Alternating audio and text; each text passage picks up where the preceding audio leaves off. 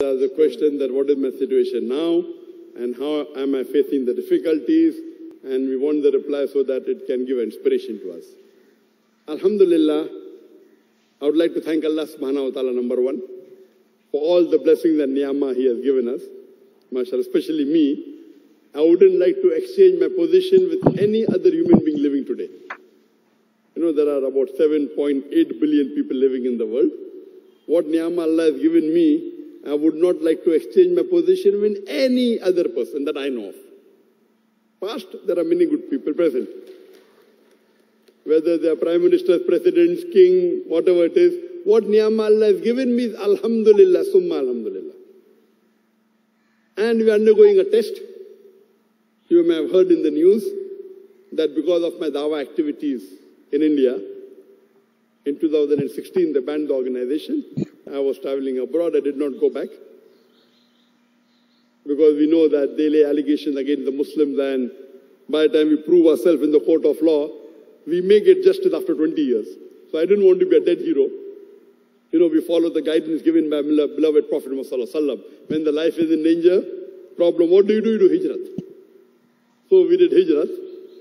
And amongst the country, there are about maybe 15 countries that told me, you come and live here. Amongst them, I thought that Malaysia was the best. Alhamdulillah. Therefore, I chose to be here. And I'm happy to be in Malaysia. My life in Malaysia is multiple times better than my life in India. There are several ni'mah. I had a lot of fans in India, even a lot of enemies. Here also, mashallah, I've got more fans, I've got few enemies here also, mashallah. You know, as Allah says in the Quran, that for every prophet have we kept an enemy. You know, so the da'is are the followers of the prophet, you know, trying to spread the message. So if you're a true da'i, you're bound to have enemies. This is part and parcel. It adds spice to our life. So we shifted from India, you know, by Allah's grace. We had one of the largest private Muslim dawah organizations in the world. In terms of budget, in terms of people, we had 500 people working full time for us. Now, only 3-4. But I'm happy here with 3-4 employees. There we had 500 employees. MashaAllah. Largest dawah organization. More than 10,000 volunteers. Now, MashaAllah. Yet the work is continuing. They are trying a level best to stop activities. One of our major activities, Peace TV. We have Peace TV in English, which was launched 13.5 years back, having a viewership of more than 100 million, mashallah. Largest watched religious channel in the world, more than even the Christian channel. We launched the second channel, Peace TV Urdu, in 2009, which is about 10 years back, having a viewership of 80 million. We launched Peace TV Bangla in 2011, about 8 years back, having a viewership of 50 million. And 2015, December, about 3.5 years back, we launched Peace TV Chinese and Mandarin. And now, mashallah, the live telecast is going to all the 4 channels, more than 200 million viewers, mashallah. So our work is continuing. The more we do dawah, the more they're trying to pressurize us. I gave you the example of UK. Before 2010, I could travel anywhere in the world. But when they found the popularity, they found the Peace TV, they found people accepting Islam. Every day, alhamdulillah, hundreds of people, Allah is giving hidayah due to Peace TV, every day. We are sitting in Malaysia, but the channel is continuing. The enemies of Islam are trying their best to close it. Allah does not require Peace TV to spread Islam. We are thankful to Allah that He is utilizing us. Allah doesn't require us. So we are striving in the way of Allah subhanahu wa ta'ala. Life here is much better. They have taken all the property, but property will not take you to Jannah. It's good, you know, property can go in loss in business. Someone can rob, an earthquake can come, your house can get destroyed. If the kafir, the enemies of Islam have taken a property of a da'i, what better thing that I can thank Allah it's been used for? We want a house in Jannah, not a house in the world. So when Abu Darda could give all his wealth, so we get inspiration from the Sahaba, that if this can get us Jannah, it's a very good deal. It's a very good deal.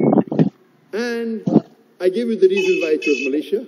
We are continuing activity, alhamdulillah, and we're doing with bigger. See, the thing is, Allah doesn't see the results, Allah sees your striving. Because the result that we got, believe me, impossible. Bombay is one of the most difficult places in the world to do dawah. And when there we could have the largest conference in the world, 1 million people for 5 years. Impossible. I cannot say I'm intelligent, I'm smart. No. Hada min fazli Rabbi. So with whatever effort we did, the result we got is 1 million times than what we deserve. Now we are striving. We have to strive harder. Result comes or not, Allah gives you for your striving, not for your results. Results are in the hands of Allah subhanahu wa ta'ala. So we are continuing our dawah. There are people who are for us, people who are against us, most of the Muslims for us.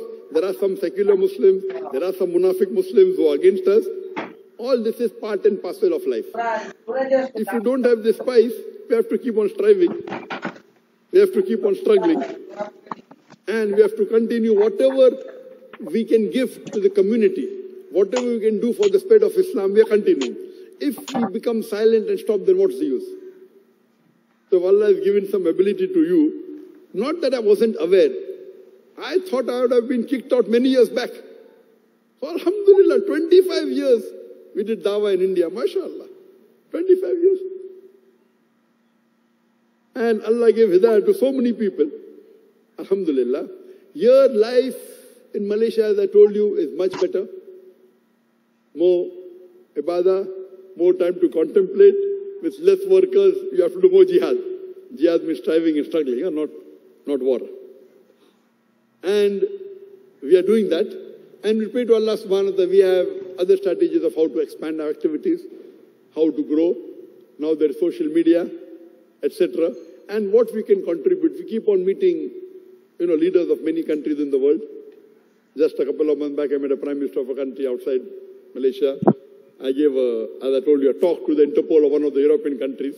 Alhamdulillah. When we meet, our job is to advise. With hikmah, without insulting, whenever I meet any heads of state, whether it be a chief minister, whether it be a prime minister, whether it be a president, and Allah has given the opportunity of us to meet several prime ministers and presidents of the world, mashallah. I'm nothing. When we meet, we give advice. Some of them change the full country. On the advice, they made me the religious advisor. They changed the full country. Next year, America destroys them. You may know, you may not know that country. And he's no longer there as the president. No problem. At least the seat in Jannah is secured. They call that, I'm the godfather of that president. See, we have to keep on striving. Main thing is we should try and secure our seat in Jannah. And that's what I'm doing. We are striving, we are struggling. And we only ask Allah that lay not on us a burden greater than we can bear. Put me in a test, where I will pass. If the test is difficult, no problem. But see to it that I can pass in the test. And Allah promises in the Quran, in Surah Baqarah, chapter 2, verse 286. It is the last verse of the Quran, that Allah does not lay on any person a burden greater than he can bear. And the more difficult the test is, the more higher is the reward. And I really would like to thank this country, Malaysia, and thank the majority of the Malaysians, mashallah, that for striving. And I pray to Allah subhanahu wa ta'ala, get the Malaysian more closer to the Quran, more closer to Sunnah, so that all of us, inshallah, can meet in Jannah, inshallah, in Jannah al-Firdaus. Hope that answers the question.